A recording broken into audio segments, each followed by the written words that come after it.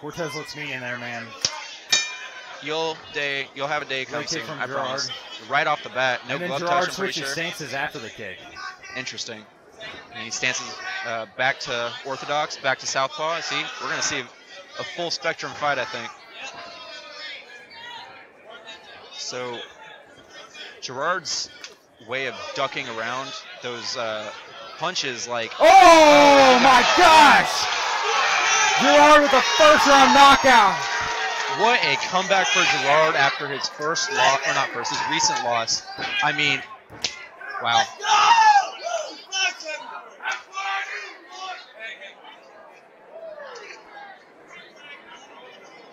Okay. And sat him down with that one.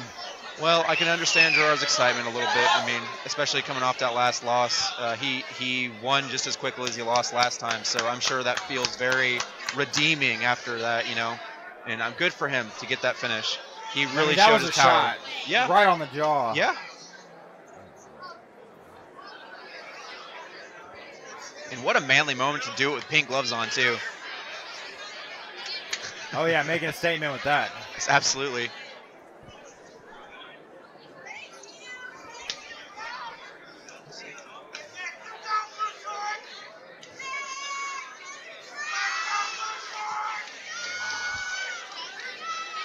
So what I was gonna say earlier, before he absolutely let loose on on Josue, was that Gerard really seemed to be ducking and slipping really wide, which was, you know, usually not good.